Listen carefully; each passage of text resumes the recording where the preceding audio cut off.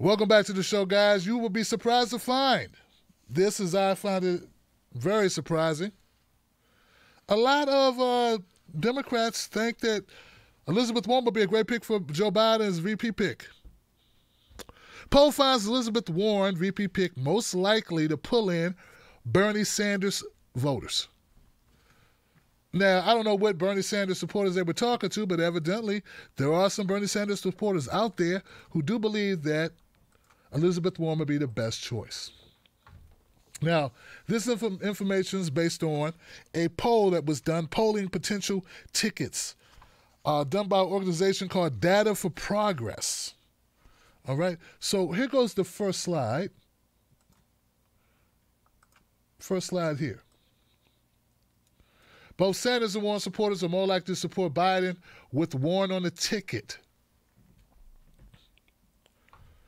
Okay, here we go. Much more likely, 25%. Who did you support in the Democratic primary? Biden, Bernie, Warren. So would you be more or less likely to support Joe Biden for president against Republican Donald Trump if he chose the following as his vice presidential nominee? Okay? So as you can see here, these are the people who did support in the Democratic primary. This is how much they would support Elizabeth. 61%.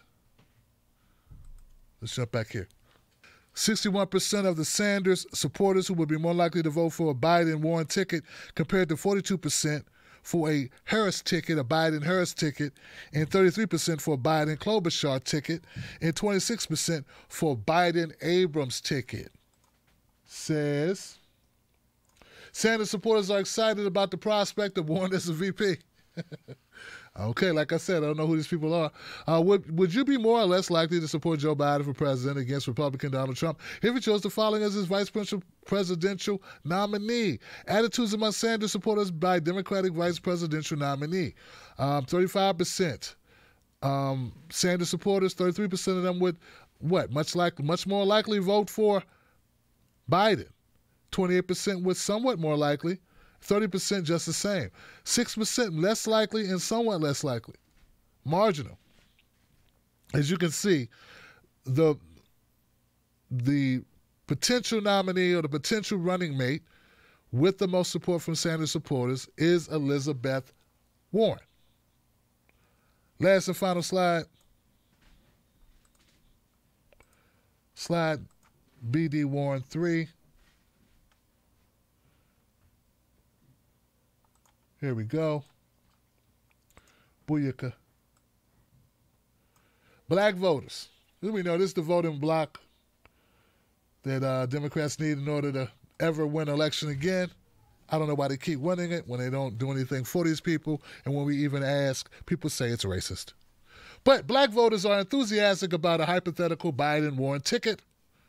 Would you be more or less likely to support Joe Biden for vice president against Republican Donald Trump if he chose the following as his vice presidential nominee?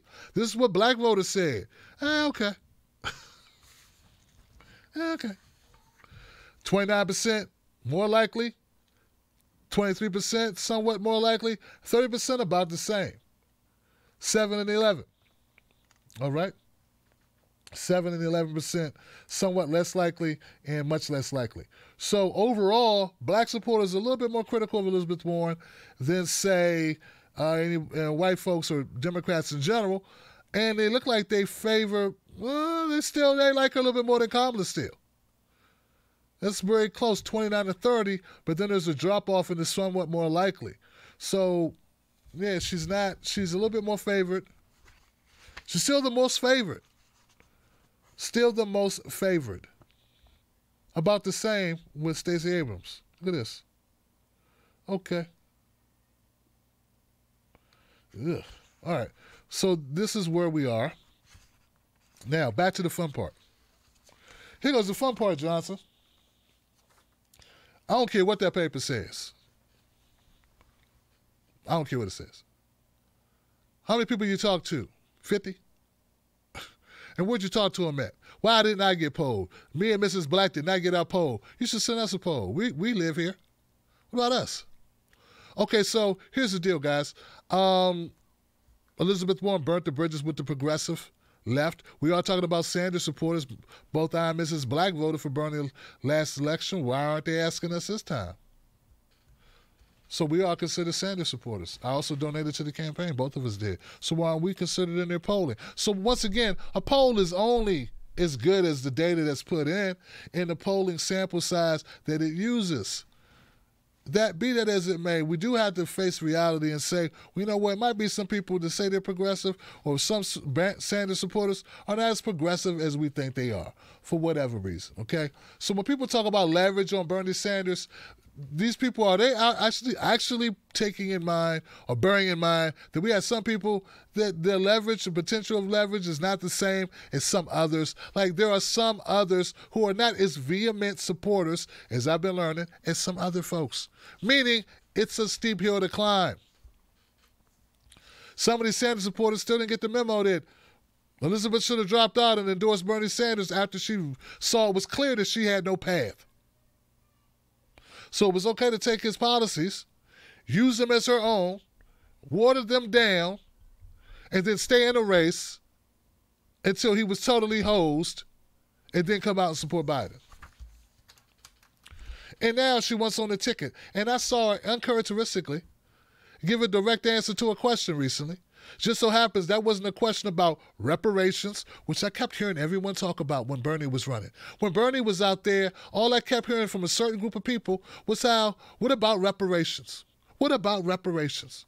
When you asked Warren about reparations, if you did ask her, she had nothing to say. Oh, that's right, she supported it. She stopped talking about it now, though, didn't she, Johnson? Or the fact that anything of substance, whether it be Medicare for all, whether it be closing the racial wealth gap. The only thing she talked about was that housing, which was very interesting. But if you back down on all your other legislation, who trusts you to fight for any legislation? And another thing about Elizabeth Warren that always rubbed me the wrong way was she always called herself a fighter. Where I come from, people that say they can fight usually can't fight, Johnson. Yeah, most of the people who talked about, I can fight, I'm a fighter, got knocked out quick. They got mopped and boo-wopped and be-wopped and dragged up out of there. The people that can fight are people that didn't always talk about how they were a fighter. It's what we call wolf tickets. So that's the deal with Elizabeth Warren.